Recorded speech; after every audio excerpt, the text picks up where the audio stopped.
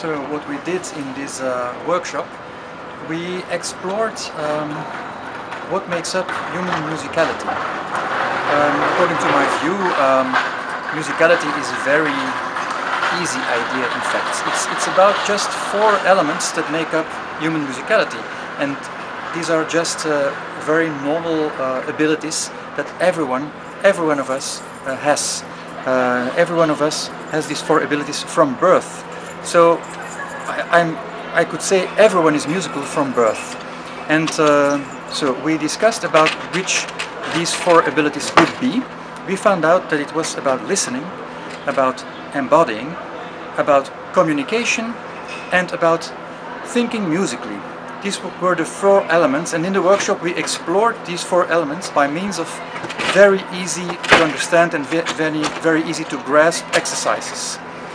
And the idea is that teachers keep these 4 elements in mind as a kind of cloud about how I can think about what is musicality, and how can I think about which perspectives can I take towards the way children deal with their musicality.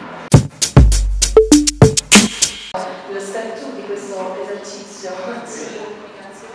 Okay, I would like to Sì, c'è qualche volontario che vuole fare appunto di coppia, un dialogo.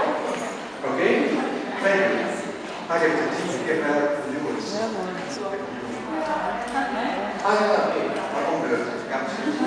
So,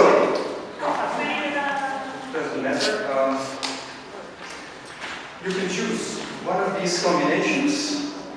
This is, for instance, only one single, and then the other two play with the voice if you want.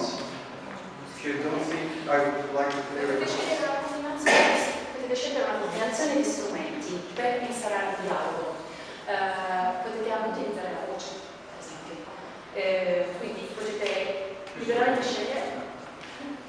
So choose a combination with your duo. Huh? Okay, you take the. So the idea is now, and in the previous exercise, you were not able to communicate. You were not allowed to communicate. In the first exercise, you were not allowed to communicate. Nel primo esercizio non eravate autorizzati a comunicare, doveva essere a senso unico, invece adesso è un dialogo. So now I would like you to have a communication. I don't ask a piece of music. I ask communication between you and you by means of the instrument. Non si tratta di creare una composizione musicale, si tratta di comunicare attraverso lo strumento che si è scelto. Sì, ho detto pensiero. Esatto, un pensiero espresso. You start when you want. We will notice when it has stopped, and we will look and remember what we have seen and heard.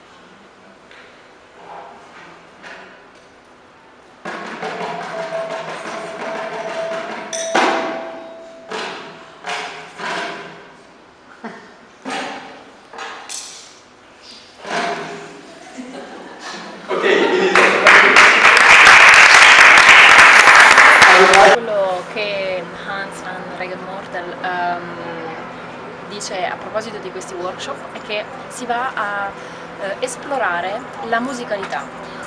La musicalità, secondo la sua visione, è intrinseca nell'essere di ciascuna persona, e bisogna soltanto sapere quali sono i 4 aspetti che compongono la musicalità e che in maniera molto semplice si vanno a ritrovare in concetti che sono l'ascolto, l'espressione anche corporea, la l'attenzione e anche il pensare in senso musicale, che può essere anche detto il pensare auditivo.